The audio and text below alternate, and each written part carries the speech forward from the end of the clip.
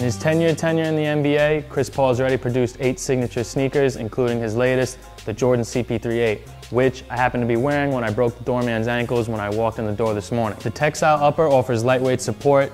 The TPU chassis provides stability for all of Chris Paul's rapid change in direction. Nike Zoom units create responsive cushioning.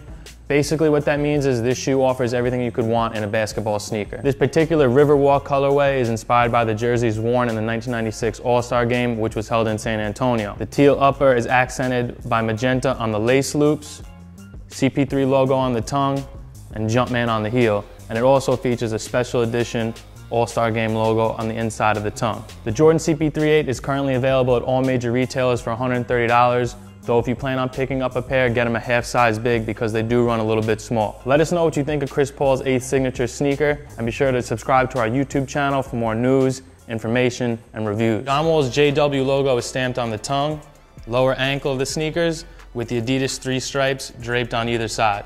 The soles feature Wall's last name atop a map to unite. I like saying aglets so much, I'm gonna do it again. Gold fucking aglets. No, they don't feature Supreme branding throughout the upper, but that is what makes